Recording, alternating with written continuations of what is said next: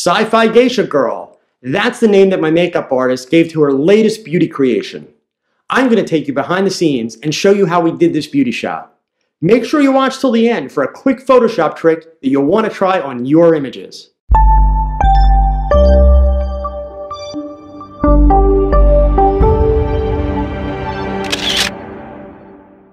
Hi, I'm Joe Edelman, and you're watching The Thoughtful Photographer, the web series that teaches you how to think like a professional photographer and pulls back the curtain on the thought process and the psychology of making great photographs.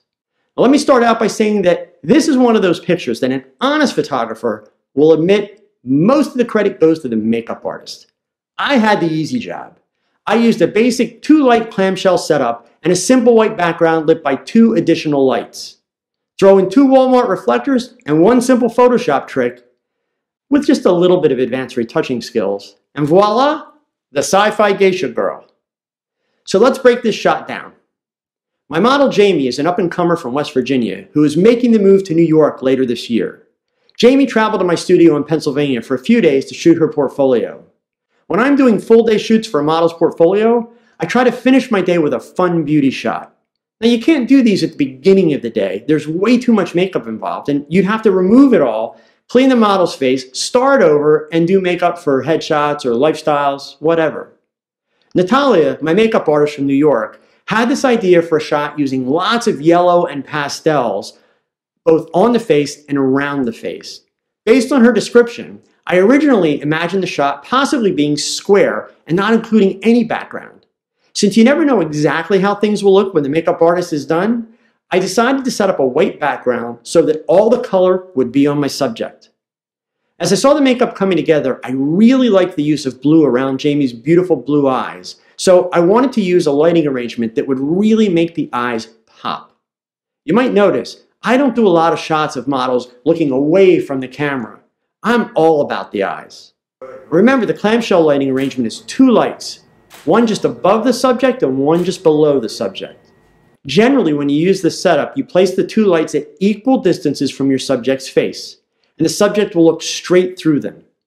Clamshell lighting is very flattering because it fills the wrinkles and creates a soft, even light. For this shot, I decided to have my subject lean forward and tilt her face down towards the bottom softbox. By tilting her head down towards the light, I'm using the bottom softbox to do most of the work, and the top one as a fill. If you look at the catch lights in her eyes, you can see the bottom one is brighter than the top one. Because my model is very close to the lights, the brightness falls off quickly, which can make the sides of her face and shoulders darker than the face. That's not necessarily bad, but in this case, I wanted to keep everything evenly lit. So I added 2 Walmart reflectors, 1 on each side, to bounce light back into the shoulders and the sides of the model's face. So when it was time to shoot, I had my model lean forward and push her chin out and down. I shot from an angle slightly above her so that she had to look up with her eyes. This gives the effect of making the eyes look bigger. You know, like all the girls doing their Facebook and Instagram selfies with the camera held above their heads. I instructed the model to simply stare at the camera lens and breathe through her mouth to keep the mouth relaxed. I didn't want the lips pressed tight. I shot with a 70 to 200 mm f2.8 zoom at approximately 120 millimeters. My exposure was 1/200th of a second at f9 with my Nikon D800 set at ISO 100. The strobes were my trusty Alien B800s, and the softboxes were the PhotoFlex medium multi-domes. I shot tethered using a Capture One Pro 7 software on a MacBook Pro Retina. I captured approximately 50 frames with slight composition variations, but mainly to get just the right version of expression with the eyes and mouth. I also want to point out a few other details. I am, for the most part, a get it right in the camera shooter. I like to rely on Photoshop for basic retouching and creativity that I can't do in camera, but not to fix mistakes or sloppiness after the fact. As we were putting the Sci-fi Geisha Girl together on the set, we used yellow felt to create the shoulder piece. We quickly realized that it would take hours to make it symmetrical, so I focused on getting one side exactly how I wanted it, knowing that it would be fairly easy for me to flip it in Photoshop to create the symmetry that I wanted in the outfit. A little note for those of you that like to display your work on Facebook, notice how I leave a little white background to the left of the model's shoulder. This allows me to do a content-aware scale in Photoshop and extend the background so the image will fit perfectly into a Facebook timeline cover without having to crop off the top or bottom of my subject. So I promised you a little Photoshop wizardry to finish the video. The only work that has been done to this image is the usual exposure and color adjustments, a little sharpening, and removal of a few skin imperfections. I did brighten the eyes a little. The first piece of trickery was to duplicate and flip the model's right shoulder. That's camera left as you watch the video. I promise to do a video in the near future showing the flip technique as well as the techniques that I used for eyes. The last piece of trickery, and the one that I'll show you here, was to add a little dreaminess to the image by selecting the white background areas with the magic wand tool in Photoshop.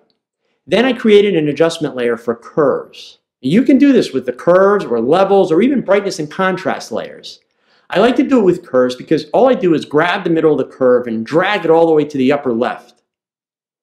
Now, after doing that, you'll notice that nothing has changed. So the final step is to go to Filters, Blur, Gaussian Blur, set it to 50 pixels, and like magic, you have a glowy, dreamy, sci-fi look.